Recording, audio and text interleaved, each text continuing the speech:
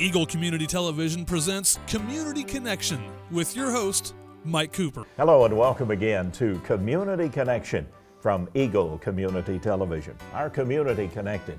Thanks for watching, and thanks to our producer, Jeff Duvall. We're at the Ellis County Law Enforcement Center, and we're visiting with Bill Ring, the Ellis County Emergency Management Director for the county, for severe weather season. And of course, with the arrival of spring now, Bill, that means a little more heads up perhaps with the arrival of tornado season. Absolutely. Where your job kind of goes up a notch or two at least as we talk about tornado season. But Bill's been to school recently, so final exam time. What did you learn, Bill? I was in Topeka with through the Kansas Division of Emergency Management in the Adjutant General's office. We have a group called the Safe and Prepared Schools, and it was a 3-day training class on helping schools be able to write plans on school safety and make sure we've got things lined up for tornado season, their fire drills. God forbid we have to have active shooter, something like that. But we'll be able to work some more with USD 489 and 432 and 388 in Ellis, as well as the parochial schools, to give them more heads up on how to keep the kids safe. We're going to talk more about schools and safety, but I wanted to direct the attention to a website for home preparedness tips. A lot of things to keep in mind. Maybe sometimes they slip. We've got a lot of handout information that's available here at the Law Enforcement Center, also available at the clerk's office in the courthouse. And this will give us some tips, but this website, ready.gov, is the place to go, right, Bill? Correct. That's managed by FEMA, the Federal Emergency Management Agency. And it's kind of what I consider one-stop shopping. You can get information on preparedness, on planning for your home, for your community, for your business. You can get how to make a kit, how to write a plan. You can print all this information off. School safety information, so you could look into, you could read about what's recommended for school planning, school safety, school bus information. Just it's a vast grouping of everything, and it's all point and click and downloadable. Boy, it's a great thing, I think. Very comforting to me as just a person who, of course, observes the weather and is impacted by the weather, that there's so much planning that goes into that, including spotter training, which is coming up in early April. That's correct. It'll be April 2nd. It will be Wednesday evening. It'll be hosted again from our friends at Sternberg Museum in Fort Hays. They've been doing that for quite a number of years. It'll be in the lobby there. I believe last year we had over 125 people attend. The Weather Service puts it on. Jeff Hutton has been doing it for years. He works down there. He's the warning coordinator. And then you can come out. We've got one here. We'll be giving away a few weather radios, NOAA weather radios, which everyone should have one of those. And it's free. Who can attend? Anybody. Who can be a spotter? As far as, it's for your own personal safety, it's good information for everybody to know, because you never know when you might be out. You could be on the highway, you could be out in the county somewhere, and just kind of get a basic overview of what clouds look like, and basically good cloud, bad cloud, But, we all know what a tornado looks like, but the prelude to, a tail dropping down, it's also some other good information. Like I said, it's free. We enjoy hosting it. People bring their children. All the guys from the police department go. The fire department guys all go again. Presentation takes about an hour and a half, and it's updated every year. It's not the same presentation. So Jeff does a great job at bringing new information, and he goes out and he presents this to every county that's covered through Dodge National Weather Service office. So really the idea is for people to learn how to spot pre-tornado conditions and situations. It's not for becoming a professional weather spotter then. Correct. It's more about your own personal safety. Talking about personal safety in homes, first of all, if you would, Bill, anything changed in the way of our approach that we should take? We've always had the keep alert, monitor the weather situations, find a safe place for the home, have a kit ready in case there was a situation that you needed water and medicines and things like that. Correct. Anything has changed with your work over the last year? Not a lot of changing, other than the three key items that they've talked about, and you touched on them, is have a kit, have a plan, and stay informed. And I think people pretty much, they've gotten to the point of having some kind of a kit, like we talked about, with the food, the flashlight, and extra batteries and that. Staying informed. One great way is, with a weather radio. But we're also recommending to have redundancy, have a second way. It can be listening to the radio in your home, like Eagle Radio, as an example. Watching television, the media, having a phone app. Because if certain things happen pre-storm, if the power goes out, your television doesn't work, the radio's not on, this is battery backup, that will continue to work. But your cell phone, if you get a phone app, Eagle has one now with Hayes Post, where if there's a weather alert, it alerts, I've got your app on my phone, and I get an update, and it says that there's a high wind warning. What a surprise in Kansas.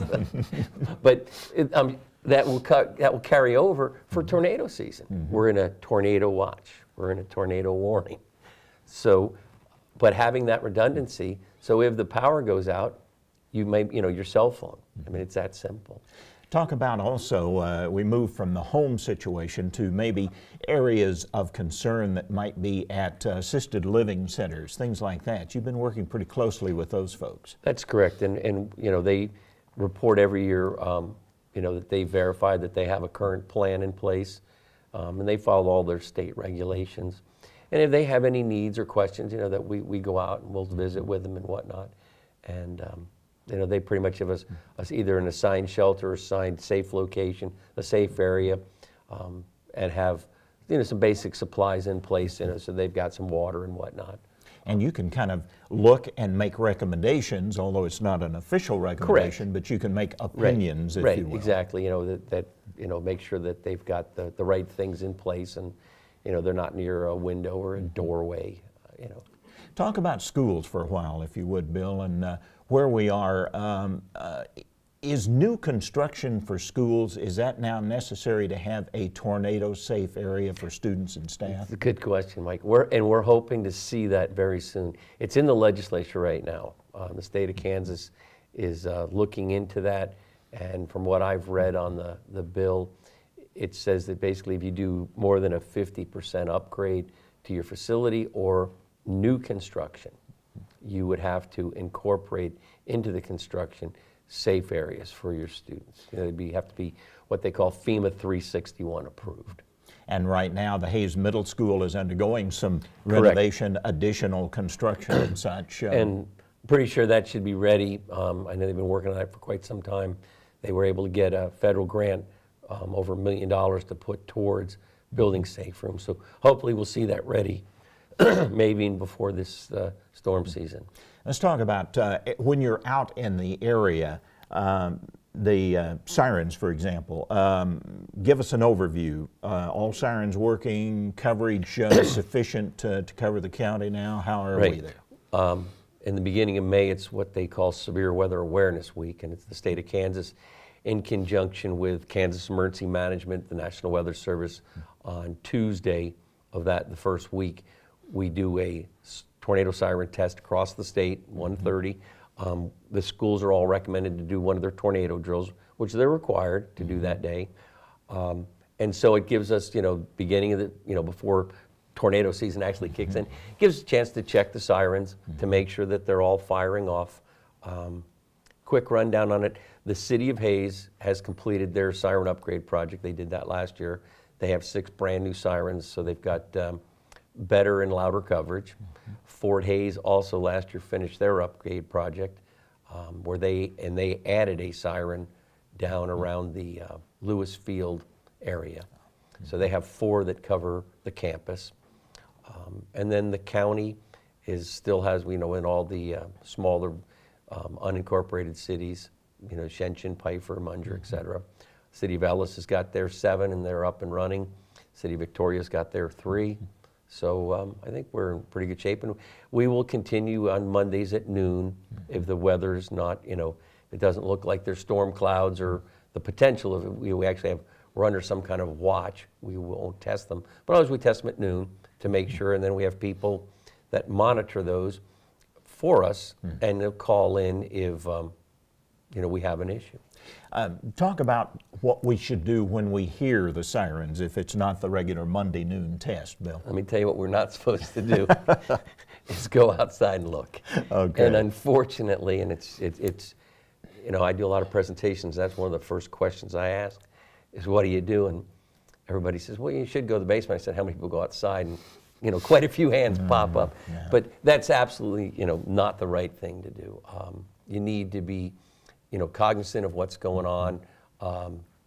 That's why we recommend you don't have your kid upstairs. You want your kid downstairs. If you're, you know, if you go into the basement, you've got a closet. You don't have a basement or a safe area in your home. That should be close by. But if you're outside, and again, and I'll reiterate that with a tornado siren or an outdoor warning device, or not really tornado, you know, all these name changes, got to be politically correct. It's designed to let people outside know they need to seek shelter, and when we say that, we need now. I mean, there's no... That's worth repeating, I think, is that when you hear that siren, a tornado has been spotted. There is imminent danger in some area of coverage that these spotters have seen. Correct. And that means don't go outside and try to see it yourself. Right. Or the other thing, and this, and again, this is where sometimes people get a little confused because they may not see it. First of all, it could be a rain wrap tornado, so you don't see those. But the Weather Service, with all their high-tech radar, they have what they call radar indicated. In other words, based on what they're seeing, and they've got a lot fancier thing than we can get on our telephone or our computer.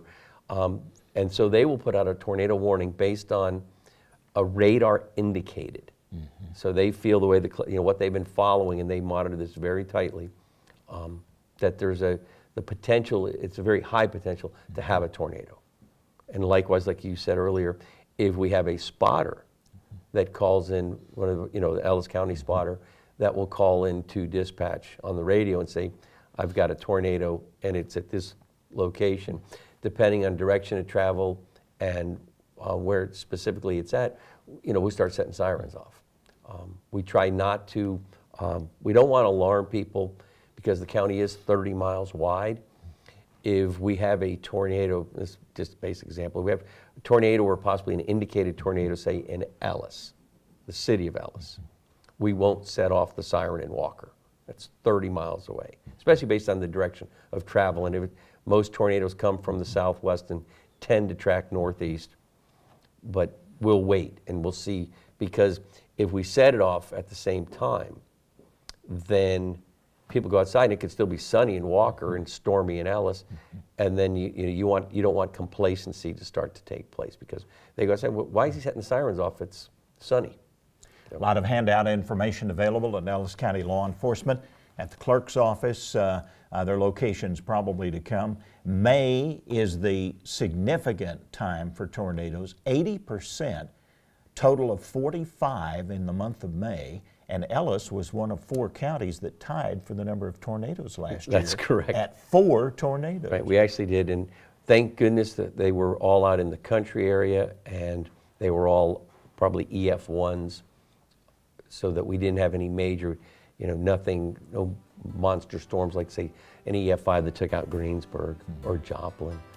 But again, it does point out that we need to be cognizant of what is going on, because we do have tornadoes. Be aware and be prepared. That's correct. Bill Ring, Ellis County Emergency Management Director, gives me a chance to quickly say thanks to all of our law enforcement, emergency service folks, rural fire, and all the people who help keep us safe. We appreciate their efforts and their continuing work. Bill Ring, Ellis County Emergency Management Director, for Community Connection. Thanks for watching.